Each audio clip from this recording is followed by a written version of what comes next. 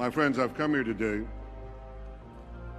because as Prime Minister of Israel, I feel a profound obligation to speak to you about an issue that could well threaten the survival of my country and the future of my people: Iran's quest for nuclear weapons. We're an ancient people. In our nearly 4,000 years of history, many have tried repeatedly to destroy the Jewish people. Tomorrow night, on the Jewish holiday of Purim, we'll read the book of Esther.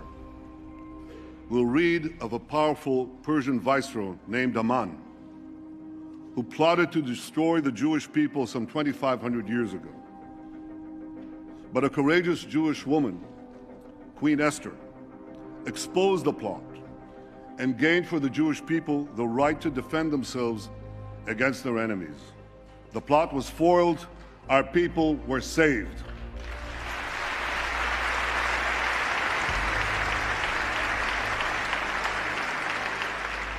Today, the Jewish people face another attempt by yet another Persian potentate to destroy us. Iran's supreme leader, Ayatollah Khamenei, Iran's supreme leader, Ayatollah Khamenei, spews the oldest hatred of anti-Semitism with the newest technology. He tweets that Israel